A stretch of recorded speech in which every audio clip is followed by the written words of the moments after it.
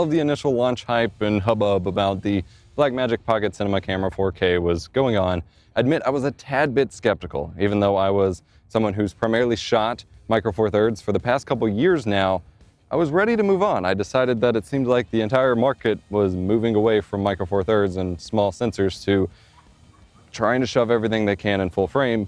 I still kind of wanted to be convinced, and thankfully, the good people at BlackMagic Design wanted to send me out a loaner of the Pocket Cinema Camera 4K for me to check out for myself, and I am fairly blown away, if I'm honest. This camera packs some of the best value you can get, period, for $1,300. Beats out pretty much every offering from Sony and Panasonic if you're into cinema cameras and not like vlogging or something like that, which we'll touch on in a bit. Also wanted to give a huge shout out to lensprotogo.com as well as lensrentals.com for hooking me up with this wooden camera cage system for the camera and some lens rentals for me to check out during the time with this review. Go check them out with the link in the description below. They have high quality lenses and they ship them in Pelican cases so that they stay safe and you can travel with them on your shoots and things like that. They are pretty solid. So let's talk about the specs of this camera for a moment. You're looking at a 4/3 size sensor measuring 18.96 millimeters by 10 millimeters with 13 stops, that was 3, of dynamic range, and a dual native ISO at 400 and 3200, which can extend up to 25,600. But it is still a small sensor camera, so low light expectations should be tailored accordingly. The camera features a normal SD UHS 2 slot and a CFast 2.0 slot and USB-C SSD recording capability. I opted for the USB-C SSD option and a SD card because CFast 2.0 cards are just highway robbery price-wise, IMO. The camera can shoot Blackmagic RAW and ProRes at DCI 4K or UHD 4K up to 60 frames per second and 1080p up to 120 frames per second if you don't mind a massive crop or window as they call it on the sensor. Unfortunately, no full sensor readout at 1080p 120 frames per second. The camera has a standard Micro Four Thirds lens mount, which can be adapted via a speed booster. I've been messing around with Viltrox's 0.71 times EF mount adapter myself. And it has full HDMI, full-size HDMI out, a mini XLR, and 3.5mm inputs both for audio, headphone jack, and Bluetooth connectivity. There's a dual built-in microphones for scratch audio. They don't sound terrible, but especially being right where the hand grips, I'm not sure I'd ever recommend them for actual, real audio use, just for getting the required onset audio to sync things up. This is a microphone test using the 3.5mm input using the Movo. It is a knockoff of one of the Rode Video Micro microphones. Ran into the 3.5mm port. This is a microphone test in my usual stand-up studio setup. And this is a test using the XLR input with my Deity S Mic 2. Ran in via mini XLR adapter. Again, phantom power applied in my normal recording space. This is a microphone test. So while yes, this is a Micro Four Thirds camera, the fact that you get direct RAW, and now within the time period of me reviewing this camera, Blackmagic RAW with it, which is way better, and ProRes, you can inherently get better video as long as you don't need continuous autofocus or stabilization out of this camera than you can any camera competing at the price point or at this sensor size, pretty much period, unless you're getting a really good deal on some very old RAW cinema cameras, which I don't even know of any that are this cheap. As far as ergonomics goes, it's not the best, but it's pretty good. It's got a very substantial hand grip here, and I even made fun of it at the first NAB this was shown at because it looked like a body straight out of the 70s or something as far as cameras go. But it actually holds up really well. They moved to more lighter and lighter plastic, so it's one of the lighter cameras that you can get aside from adding everything else to it to keep it stable. And that's part of the problem, is there is no image stabilization, although you can get you can get stabilized lenses, of course.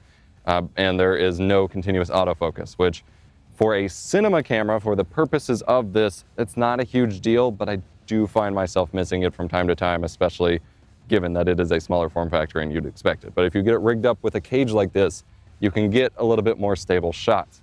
But the rig ability, while far removing this camera from fitting in your pocket, is a very strong point for it.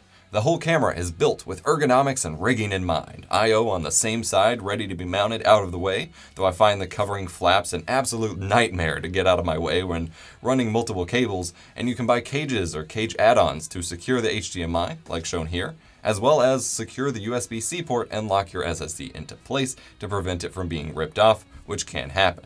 This in particular does not come with, or did not come with, a wooden camera mount that I have, but they do sell those individually that can just tap into your existing camera cage. There are 1/4-20 taps on both the top and bottom of the camera. This means that there is no shoe mount, but you can just add your own, and it helps secure the camera into cages like this wooden camera one here. Then you can add microphones, monitors, whatever you need.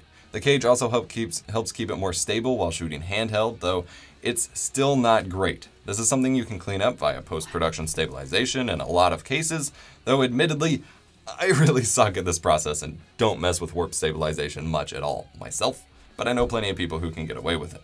Now, my cage setup is quite simple. If you look at someone like Brandon Lees from Linus Media Group, his build out for this camera is insane. There's a lot you can do with it.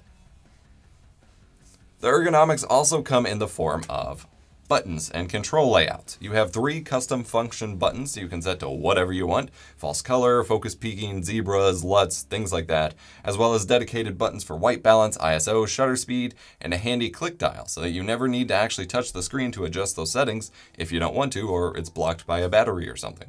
Dedicated buttons for photos, for the stills, and for recording are where you'd expect, but there's also a second record button up closer to the lens mount, although this one is a bit tough to hit. Back by the screen, you have buttons for iris and autofocusing, though it's a one-time thing, not a continuous autofocus, as well as high frame rate toggles, punch-in for focus checking, menu and playback buttons, things like that. Do keep in mind that the playback will only play back footage shot in the mode that you're currently in. This is quite annoying, but it seems to be the standard with Blackmagic cameras. There's even a freaking tally light on the front to indicate when you're recording. This has come in quite in handy for myself quite a few times now.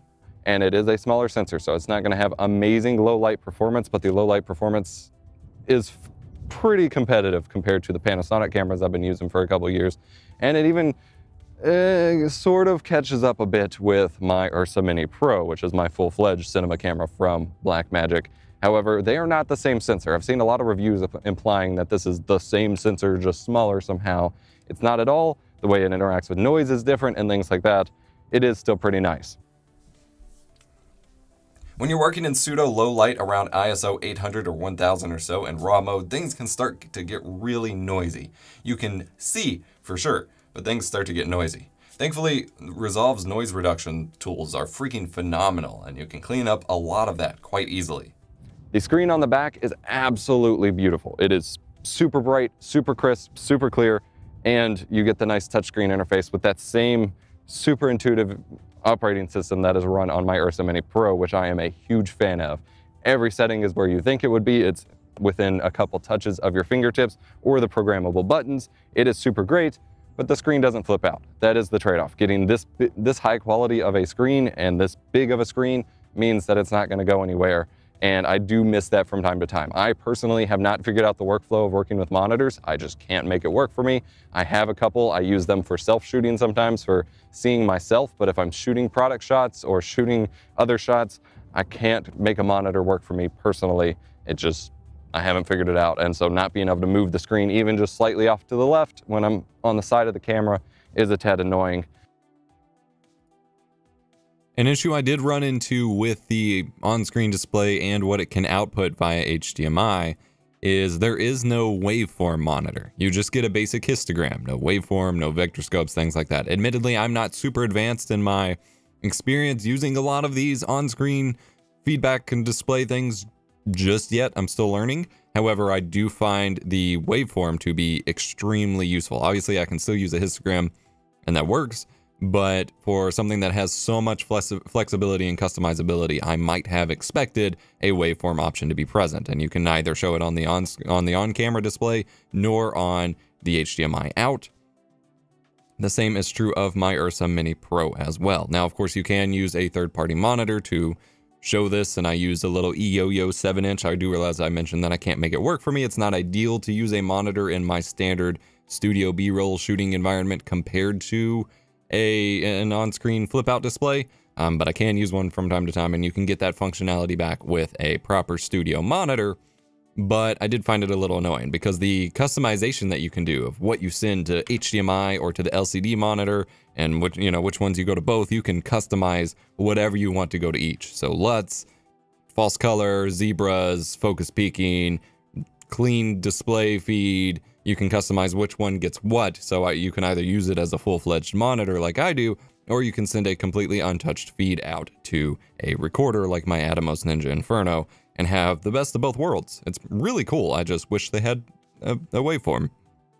One other annoyance that I really ran into was the power system, and I know a lot of people have complained about this, but I've seen a lot of people defending it. This has the most abysmal battery life out of any camera I have ever used in my entire life. I had ended up purchasing like 8 more LP-E6 Canon batteries for this camera because it just eats through them within like 30 minutes of at all use, not just recording, just power on use.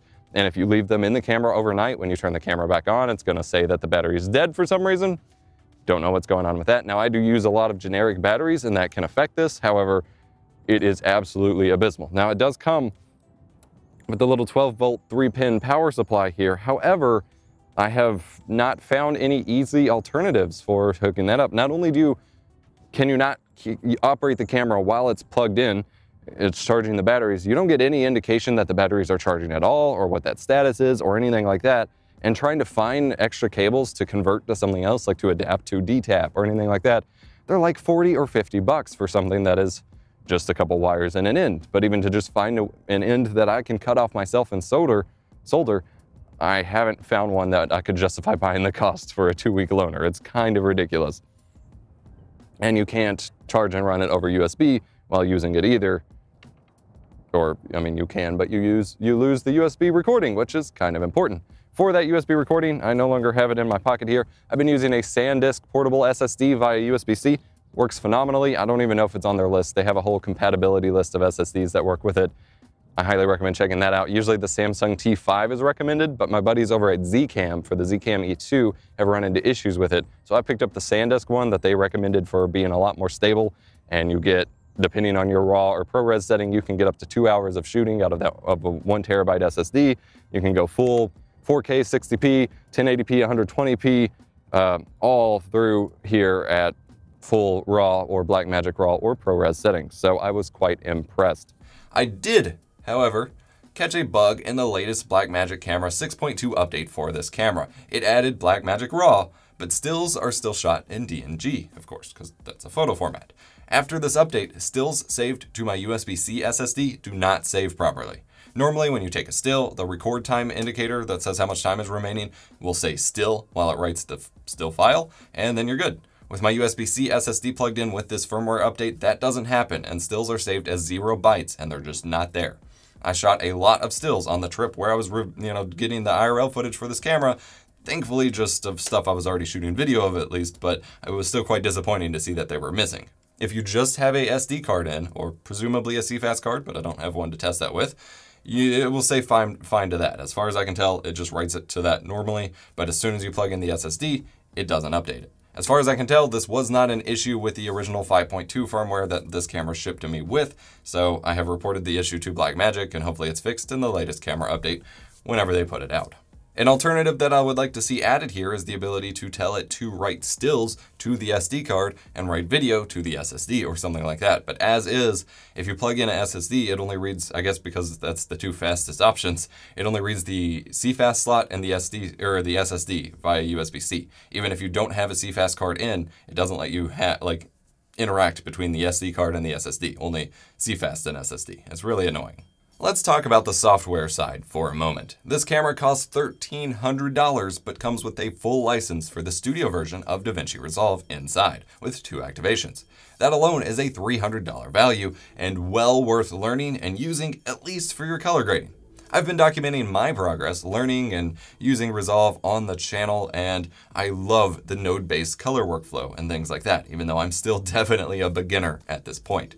I've used this software for almost 50 video edits, full video edits as well, though I keep running into issues with audio in it, particularly from OBS Studio and other H.264 sources, so I've switched back to just grading in Resolve for now and editing in Premiere for most of my videos, though this review is edited in Resolve. But don't sleep on this software. Also, the inclusion of Blackmagic RAW on this camera is an insane value. I was originally going to be quite critical of BMD for not including it at launch, as that this would have been the perfect showcase for what Blackmagic RAW can do in the palm of your hands, but it was already released while I was working on this video.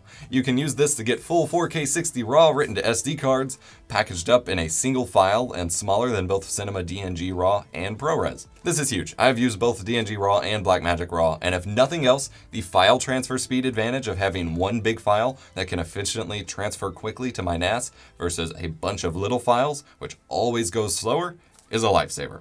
I've used ProRes quite a bit on both this camera and my Ursa Mini Pro, but I prefer to stick to B-RAW.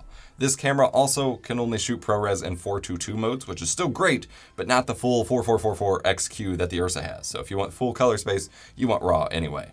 Blackmagic RAW also supports full CPU and GPU acceleration on the timeline, and it's very blazing fast to use. However, if you don't want to use Resolve at all, there is a $30 plugin for Premiere, which allows support for it, but I do hope Adobe implements it natively, especially since Blackmagic is making it free to do so. However, they don't even support Cinema DNG RAW natively, so what the hell, Adobe? I was also disappointed that there is no proper 4x3 anamorphic D-squeeze mode in this camera like my Ursa Mini Pro. I understand why, but I was still bummed. I still used this opportunity to test out the SLR Magic Anamorphot 35mm T 2.4 lens and have some fun with it, but running at the full DCI 4K, this stretches out to a full 8K wide image, which is comically wide. But the results can be quite beautiful. Admittedly, I'm not the biggest fan of this specific lens on the whole, but it was still fun to try out for the first time and get some pretty cool results. Overall, I have some super big complaints about some functionality about this, but regardless of that, if you're looking into Micro Four Thirds cameras or mirrorless cameras in general and not going full frame and you want a camera for around $1,300, if you're not doing vlogging or something where you need stabilization, pointing it at yourself, autofocus, anything like that, I genuinely can't see an argument for buying any other camera other than this, unless your workflow is specifically uploading straight off the SD card to whatever your delivery source is. Because ProRes or RAW, you get phenomenally higher image quality and way more control over your image with every aspect of this camera. And that's pretty crazy. I look forward to what they do with Gen 2, because they've already just announced a Gen 2 of my Ursa Mini Pro, which has improved a lot of things. So I imagine Gen 2 of this will be pretty flawless. And yeah, thanks to Blackmagic for sending a loaner out for this for review. And again, thank you to Lens Pro to Go. I'm always going to say this wrong. Lens Pro to Go and lensrentals.com for letting me borrow some lenses and this wooden camera cage so I could really put this to the test. Links to them will be in the description below. As always, hit the like button if you enjoyed, subscribe for more tech education. Check out, we've got Patreons and Reddits and Discord servers, everything now. Links in the description. I'll see you in the next one.